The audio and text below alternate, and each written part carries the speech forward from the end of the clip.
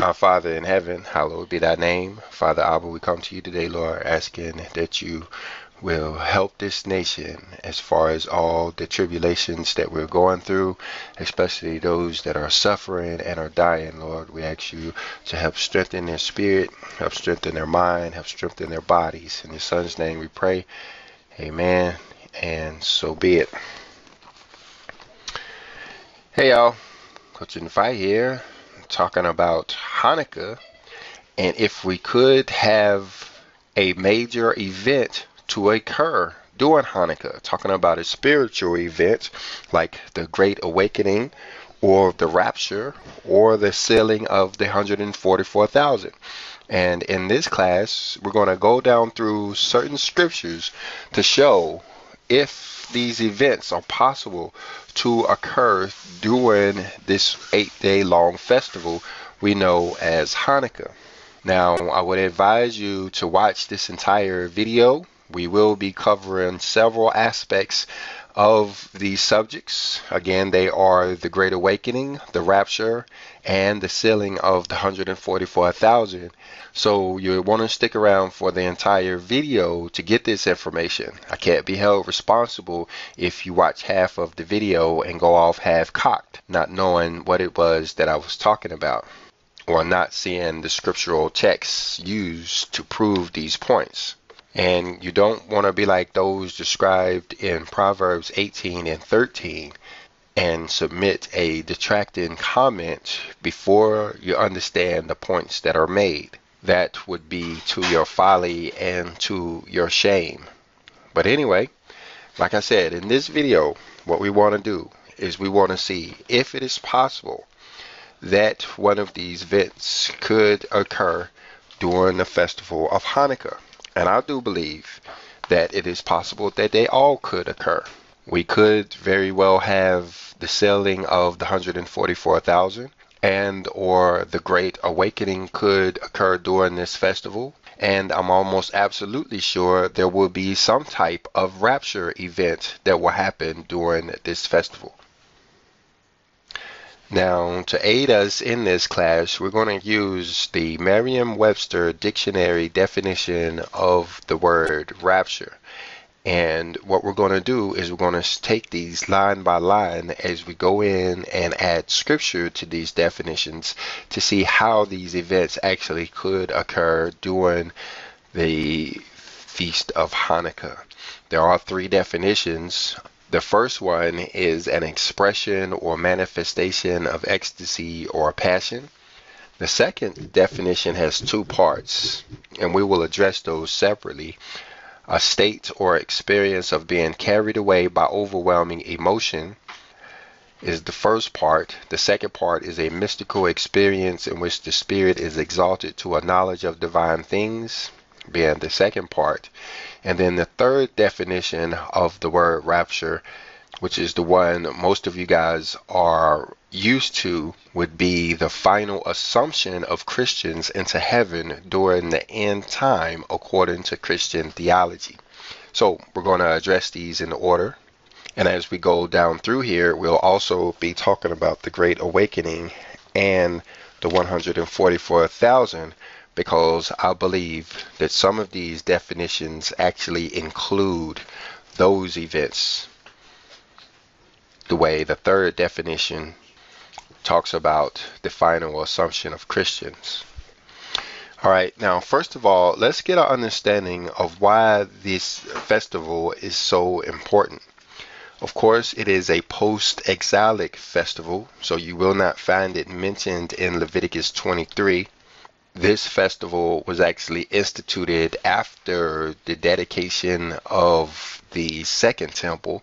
In fact, that's what this holiday is all about, is the rededication of that temple after they had recaptured it from a guy named Antiochus Epiphanes. Like we mentioned, it is an 8-day celebration that starts on the 25th day of the month Kislev, which is the 9th month on the sacred calendar, and it's commemorating the rededication of the temple. Now, these events happened between 168 and 165 BC. Now, even though it is a post-exilic festival, you can see that the Messiah actually kept this festival if you look over in the book of John and chapter 10. Particularly, it's in verse 22 that you see that he was at the Feast of Dedication. Well, that's what Hanukkah means, is dedication. Hanukkah is the Feast of Dedication. But anyway, let's step down through, like we said, these definitions, taking them one by one so we can see how there will be a rapture or a great awakening and or the sealing of the 144,000 during the Feast of Hanukkah. Definition 1 says an expression or manifestation of ecstasy or passion. Now, of course, ecstasy means overwhelming feeling of great happiness or joyful excitement. And passion is talking about a strong or barely controllable emotion. When you look over in the book of 2 Maccabees and chapter 10, verses 6 through 8, when you hear about the Feast of Maccabees, you see that it is a 8-day long celebration full of joy and rejoicing. During this whole week, the people who celebrate this festival will be singing, they will be rejoicing, they will be in a state of ecstasy or passion. So, in other words, many people will experience a rapture type event during the Feast of Hanukkah. Like the Feast of Tabernacles, it is one of the most rapture-filled holy days on the sacred calendar. So there will definitely be a rapture type event during the Feast of Hanukkah. But let's look at some of the other definitions of the word, because they could also occur during this 8-day long festival. Like definition 2, which says a state or experience of being carried away by overwhelming emotion. Now, this definition kind of points to the sealing of the 144,000. Now, that could be a bit of a stretch, but then when you jump back to Revelation and chapter 7, it's also talking about the 144,000, and it's talking about how they are sealed in their foreheads and in their hands before the 4 angels standing on the 4 corners of the earth holding the 4 winds allowed those winds to hurt the earth and the sea and the trees. So could it be possible that this sealing would occur during the Feast of Hanukkah?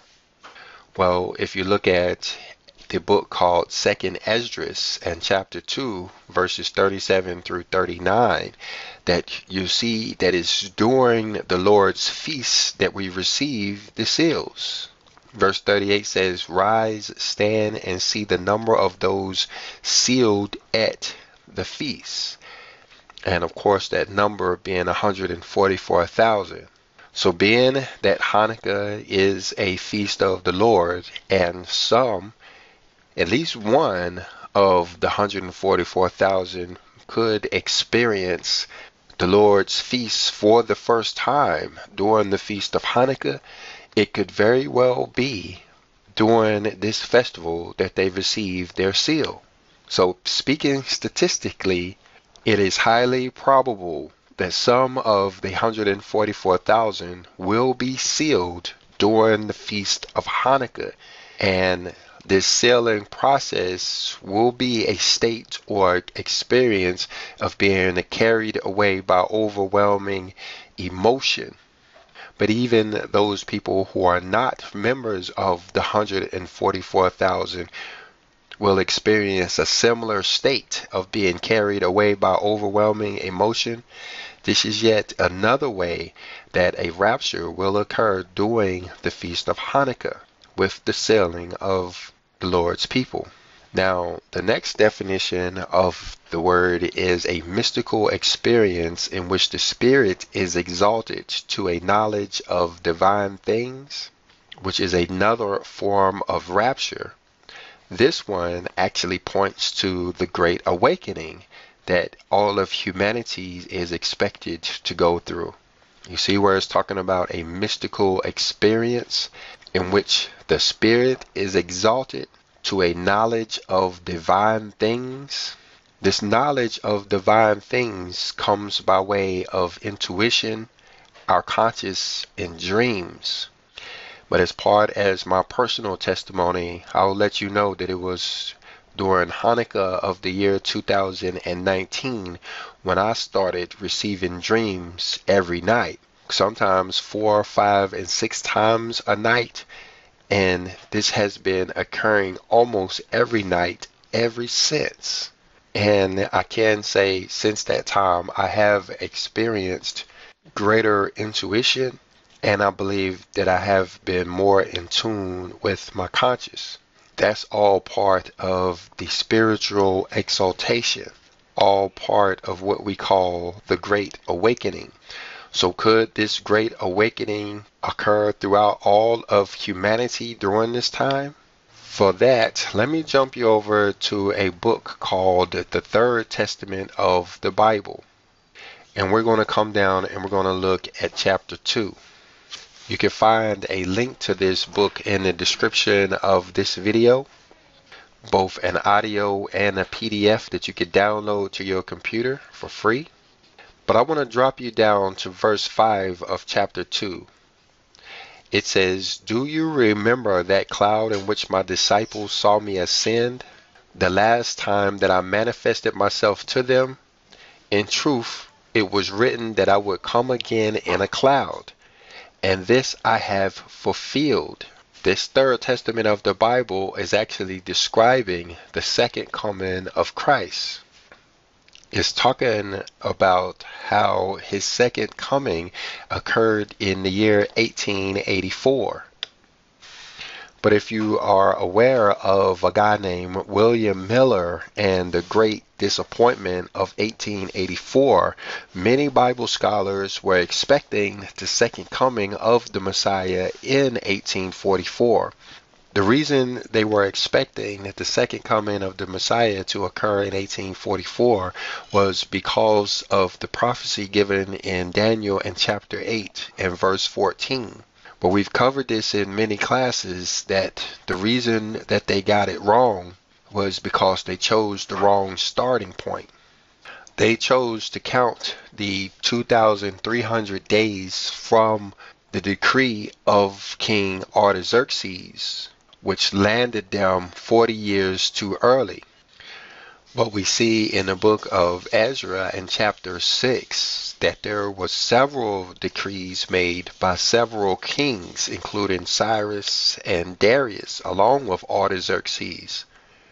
I believe they chose Artaxerxes because choosing the decree given by Artaxerxes as the starting point and adding 2,300 days placed the second coming of Christ in the lifetime of William Miller.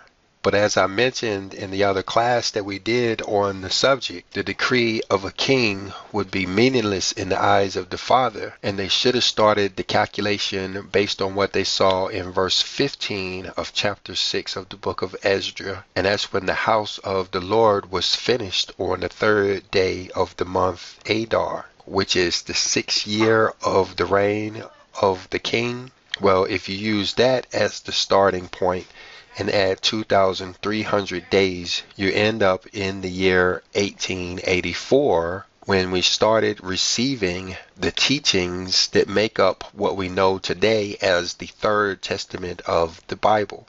In other words, the second coming of the Messiah, the man we know as the Word made flesh, came again in the form of the Word of God in 1884. And my point is that during the Feast of Hanukkah, many people will come to that realization. Some, even after watching this video, many will go in and find the PDF version of this book or the audio version of this book and read it.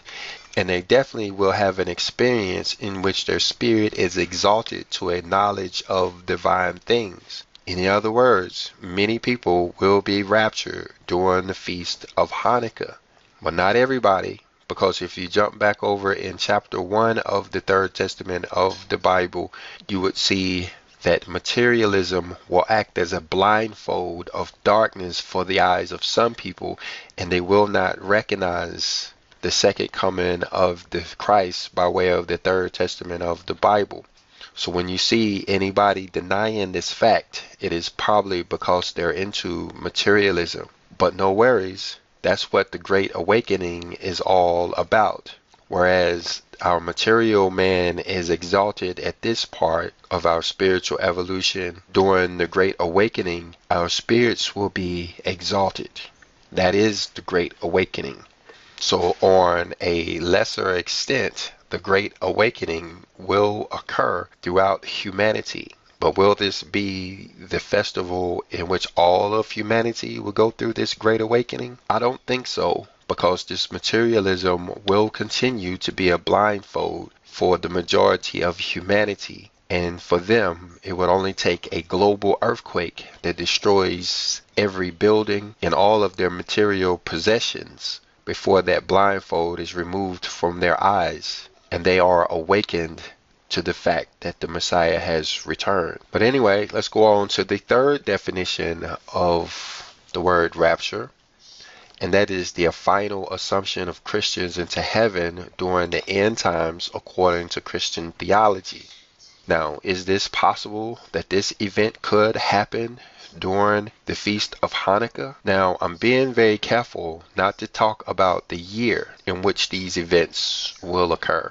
Of course, everything we've mentioned so far can happen in any year, but I believe the events talked about in definition 3 is pointing to a particular year. If we come over to 1 Corinthians and chapter 15, we read one of the most common verses that is talked about when someone is teaching about the rapture. Verse 15 says, "In a moment, in a twinkling of an eye, at the last trump, for the trumpet shall sound, and the dead shall rise incorruptible, and we shall be changed." You've probably heard this verse 100 times. But one thing that I want to bring out to you in this verse is how it's talking about the last trump, how these events happen during the last trump. When someone's talking about the rapture and when it is that we're supposed to be raptured, and they're talking about this event that's supposed to happen at the last trump, at the last trumpet blast, the question we should be asking is, when was the first trump? But anyway, maybe it is possible that the other 6 trumpets have blown, and we're now awaiting this final assumption of Christians into heaven. So the question is, could this event happen during Hanukkah? Now, again, I'm not telling you in which year this event will occur. I'm not a prophet, and I don't know the future. But from what I read in the book of Haggai in chapter 2, I can say with a certain level of certainty that a large number of Christians will make their final assumption into heaven. In other words, this global earthquake that Haggai prophesied about in chapter 2, which will occur on the eve of Hanukkah, will cause the assumption of billions into heaven. So per the third definition of the word rapture, talking about the rapture, as when you see it in capitalized form, will occur during the Feast of Hanukkah. So the question is, will there be the rapture of the church, the Great Awakening, and or the sealing of the 144,000 during the Feast of Hanukkah? I say absolutely, without the shadow of a doubt. But what say you? If you would, jump down in the comment section and tell me what you think. If I've missed something or if you have something you can add, please add to the discussion down there in the comment section. And if you got something out of this video, go ahead and hit the like button. And if you didn't, go ahead and hit the dislike button. Remember to subscribe to this channel so you can see when future videos come out. Look for end screen videos so you can see how it is that we are supposed to celebrate Hanukkah and other classes related to Hanukkah. And may our Father bless you and keep you. May he make his face shine upon you and be gracious unto you. May our Father lift up his countenance upon you and give you peace.